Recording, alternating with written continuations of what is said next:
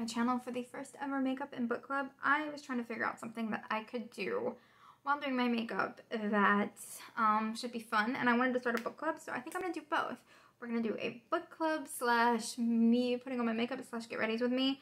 The first thing is, before we started this, I put on the Liquid Glass, whatever this is, from BoxyCharm a while ago. It makes my face kind of sticky, but it also like moisturizes my face.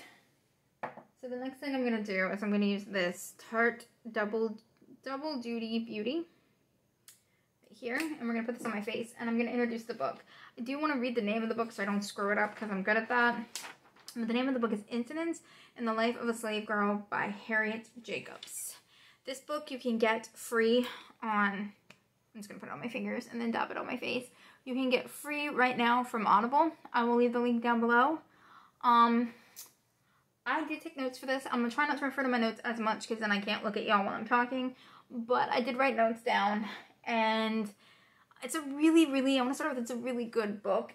There is some historical debate. One second, guys.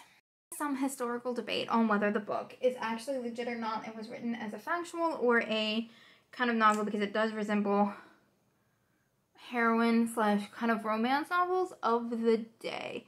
Now, what am I doing here? I am adding NYX HD Green, because you can see there's a lot of red on my face. And I'm gonna need to cover it. This is the first time I've ever used this, so we'll find out how it works together. So it starts off in the very beginning with Harriet, whose pseudonym is Linda, and she talks about her early childhood and how she had some privileges and some fortunate things that other slaves did not have, given the fact that her father was a well-skilled carpenter, and that her mistress, her original mistress, was very, very kind, and that she did not even know until later on that she was a slave. Which is also part of why they have such a hard time believing, this is actually hard to blend out, a hard time believing that she actually wrote this as a historical and not a, but I actually do, reading some other slaves' accounts, believe that some slaves were treated better than others, especially those that were skilled, and they could get away with some stuff that other slaves couldn't. Doesn't make it right. Slavery is disgusting, and this book will later show how gross it actually gets. But so she talks about her kind older mistress and how she taught her things like being a seamstress and other skills that she can use later on to help her actually navigate in the world. Alright, so the next thing we're going to use is this Flower Beauty. I got it on sale at Walmart because I think Walmart's getting rid of it. Light Illusion in the shade Porcelain Light. Oh yes, we were talking about how she liked her mistress and how she was able to learn some skills that'll become crucial later on in the book. But unfortunately, her mistress dies. And this is where you see the first real, like, bit of nastiness that happens to occur. Her grandmother, Aunt Martha is what she calls her in the book, is a well-respected baker in the community, but she is a slave, unfortunately. And she saved up a bunch of money to buy her children, and she lent that money to her mistress, but because back then slaves could not enter into contracts because they were property, which is absolutely freaking disgusting, her mistress never paid her back. Well, when her mistress dies, she is willed to Dr. Flint, who in my notes, let me read you what I wrote in my notes to explain how nasty this guy is. In my notes, when I wrote down his name, I wrote, Mr. Flint, evil ass hat, who should have died in the beginning. So that should tell you how I feel about Flint. So she is willed, and her granddaughter is willed to his daughter, who is at the time a minor. I think she's like 5. So technically Mr. Flint, or Dr. Flint, or Dr. Douche, owns her. And it gets much worse later on, but he also owns the grandmother. And he is supposed to set the grandmother free. She is too old to really do anything, even though she raises the grandkids, but we'll get to that in a minute. But he's supposed to honor what the original mistress wanted, even though, you know, she should have set her free and never owned slaves to begin with. But instead of doing the right thing, he puts her up on the auction block. Yeah. The product I'm going to use is my all-nighter setting powder. So he puts her up on the auction block, and for regular slaves, it's humiliating. For a slave as proud as Aunt Martha, it's absolutely horrific. But she is bought and purchased by a woman, and nobody fights her on it because she is doing the right thing. An older lady. She buys her and gives her freedom. And all the money that Aunt Martha has used to save up, she buys herself a cabin where her kids and grandkids and herself can all live, and she can sell fruits and jams and all sorts of other things, which she's known for, which gives Linda a little bit more normalcy. But unfortunately, at the age of 12, Linda's mother dies, and that is where we start to jump into the more awful and horrific things of this book. Her mother's death, but she's around 12. Oh, off camera, I put on this. I did that off camera because I look like a freak when I do it. We are going to jump into something that I just got, and I will be doing, you should look, if you're interested, you should look at my mini haul that I'll be doing, that'll be up later today, that will show everything that I got. But I did get some palettes, and I figured I would make a look out of the first one that I pulled out, so let's see which one it's going to be. It is going to be, Orange Sorbet is what we're going to make a look out of. It's a BH, this will be the first time I'm using it, I'm super excited. I am so super excited. But she's about 14. So Linda is about 14. And she and her brother, let me check her brother's name. I'm really bad with names. I apologize. That's why I write them down in advance. Because I can remember the story, but I can never remember the names. Her brother, William. Her little brother, William, is... her and her little brother, William, are sent to go to Dr. Flint's plantation. Because he owns her. Where Linda becomes Dr. Flint's daughter's like companion, helpmate. They're both really young, so she just basically is responsible for taking care of this little girl. And I'm going to go in with Tangerine and just put it everywhere. And so she's there taking care of this. Well, Dr. Flint, being the douche of all douche, and this was fairly common back then, people like to try and cover it up and act like it didn't happen, but I want to be very clear, this was not uncommon for the freaking time, had a history of sleeping with his slaves. Now, I'm going to go with it was assault of the, you know, gross variety that I can't say and keep monetization and get this video viewed. So he has a history of doing that with his female slaves, and then when they get pregnant, he sells them off. Well, Linda is a good Christian girl, which there's a lot of where she hates herself in this that I hate, that like the whole Christianity thing, where she feels like she did something wrong when she didn't, and we'll get into that later. But being a good Christian girl doesn't want Dr. Flint to touch her, which personally, I think he's freaking disgusting. And in Dr. Flint's mind, he needs some sort of consent, even though it is never consent. So he starts to harass her. She never, ever gives into it. And we'll get into that also in a little bit. Alright, so now that I've got that all over the lid, I am going to go into the corners and just a little bit into the crease with this orange color right here, Zest. And so he starts pursuing her. At this point, she knows how to read, so he tries to send her letters, but she pretends like she can't read them because she's a smart girl. And she ignores his advances and tries to find every which way she can to not have to deal with this.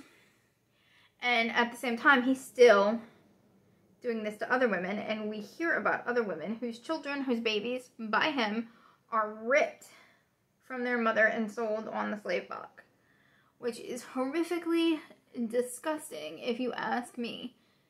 You have no right to rip a child from their mother. Alright, I'm going to go in with a smaller brush that is actually from this collection. And like I said, he's still sleeping with, and I'm just going to go into the inner corner here with Chocolate Drizzle. And he's still harassing and trying to get her while sleeping with, and you're watching girls that succumb to this being sold off because Mrs. Flint, the mistress of the house, is mad that these girls are sleeping with her husband. Well, I got news for you. Keep your husband in his pants, and maybe these women wouldn't feel harassed and be assaulted by your douche-tard of a husband. Just a theory. Alright. So she hits about 14 or 15, and she meets another white guy. And I don't even remember his name. He doesn't really matter that much to the story. But she meets this guy. And I am going to just try with this fluffy brush here, just try to blend out the edges here and make it a little more blended as I go through. And tries to convince her, or comes up and talks to her. And she feels like she has no choice. The lesser of two evils. Her whole thing is to get this guy on her side, and hopefully she'll eventually be able to, if she has kids and stuff by this guy, that he will sell her. He'll get so mad that he will sell her. And he'll leave her alone. I mean, and she feels really ashamed too. Being a good Christian girl, she feels really ashamed, which has messed the frack up because she had no say in the matter. Alright, I'm going to go in with primer water, photo finish. This is always what I use to wet down my brush.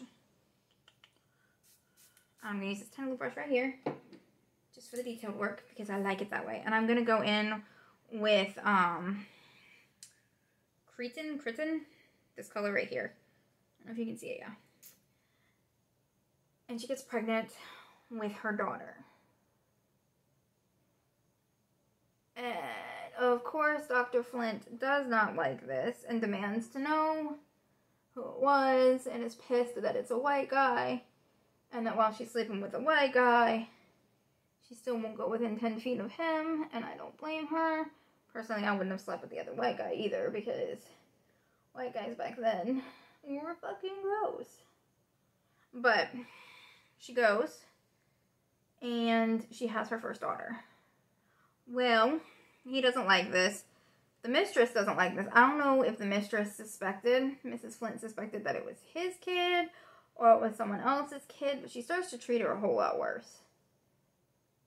And a couple of years go by, and he's still trying to, like, get there and hit that. And in this time, she also tells a story of a slave who, and I'm just going to go into the corners down here with this yum, that had tried to escape. And when they caught him and brought him back via the dogs, they did it, and they stuffed him in a gin mill where he died. Because if life wasn't already gross enough, let's go ahead and do that. So, I give this a minute. So, then she gets pregnant again by the same man. And then she has a son. And his name is, and I'm so bad at names. I apologize, I have to look at the list of names, but I always do. It's Benny. She gets pregnant with Benny, who is so sweet. Like, he's the sweetest kid ever. And she gets pregnant again, and she has Benny. Well, when Benny's just about, it kind of skips forward, and when Benny is about 2, Dr. Flint gets mad at Linda for still rejecting him, and he throws Benny across the room, and she hopes deep down that Benny might be dead, because as much as she loves her son and as terrified as she is for him, being a slave is not the life she wants for her children. All right, I'm going to do my the rest of my eyes off camera, and I'll be right back. So, he's really mad, and he hurts Benny. And then it kind of skips forward a few years. Now, I'm using a white. I'm using the 24/7 Urban Decay eyeliner pencil because white makes your eyes look bigger and I have tiny eyes. So I like to use white when I'm not planning on using a color down below. Just pop it right in there.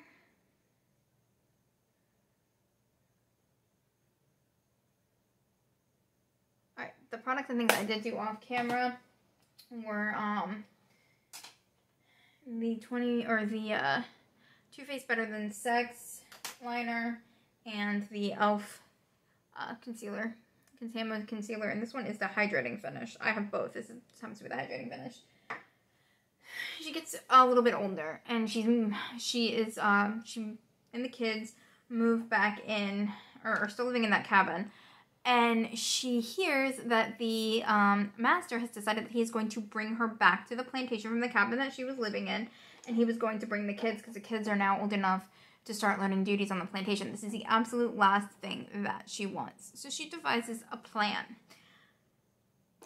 And the plan is to make it look like she ran away so that he will sell the children.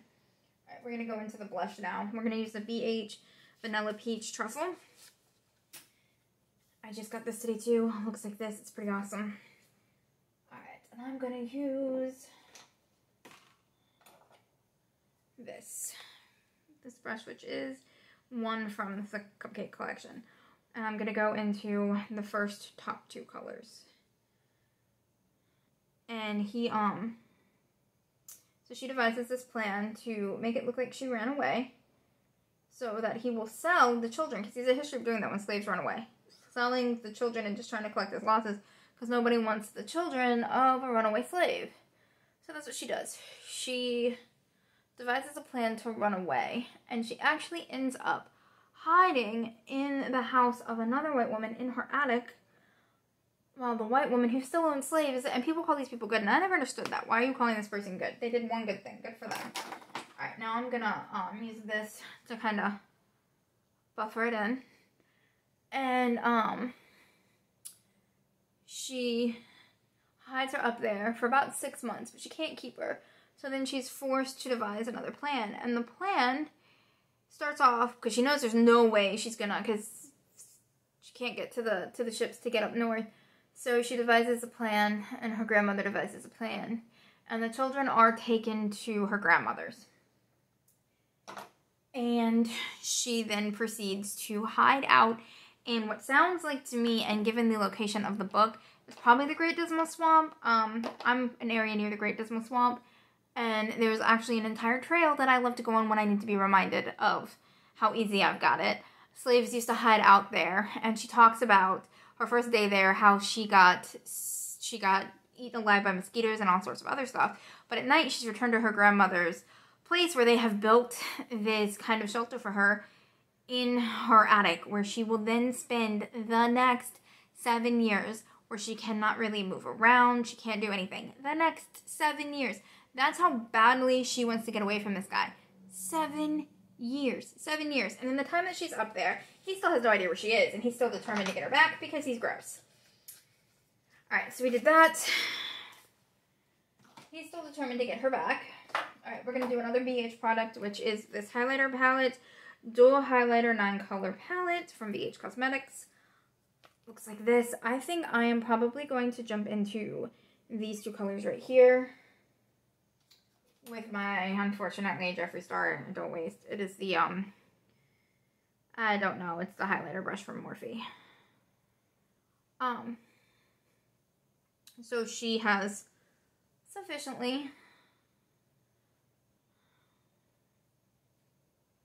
hidden in this attic, and she's there for I think 4 or 5 years before he finally gives up and sells her kids to the guy that fathered them. Back then, white men did not own up to fathering. Everybody knew whose kid belonged to who, but white men did not own up to fathering children. I will be right back. I am going to put my lips on. I went in with the BH Sorbet lip liner and the BH liquid lipstick in Serena? It's that right there.